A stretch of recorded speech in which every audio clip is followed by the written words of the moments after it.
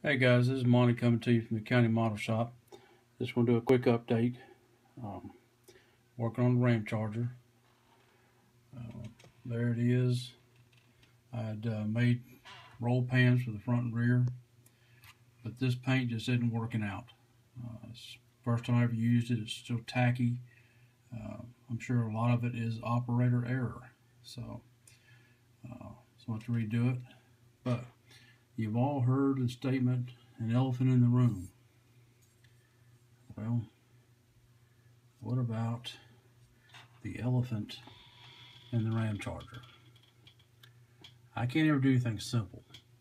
Try to get this beast to fit down in here is a chore, and it's still not finished. I'm working on it though. Got my stance. Like I said, took it away from the four-wheel drive, and you still need to get the front end lowered just a little bit more.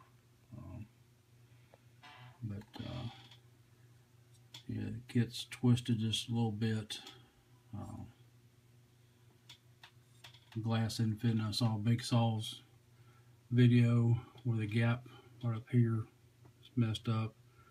Mine is too. It's like the windshield's too big for the kit.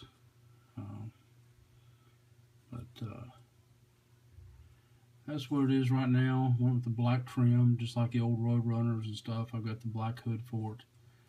But this paint, like I said, just is tacky.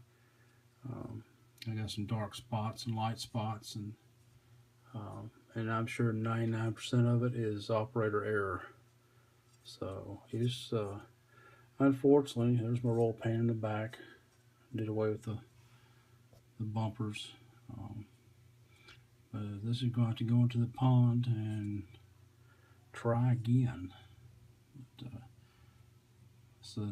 my son's just about got his Jeep done. But there we go. Let's try to get this beast to fit and get the paint straightened out, and we'll be done. But, thank y'all for watching.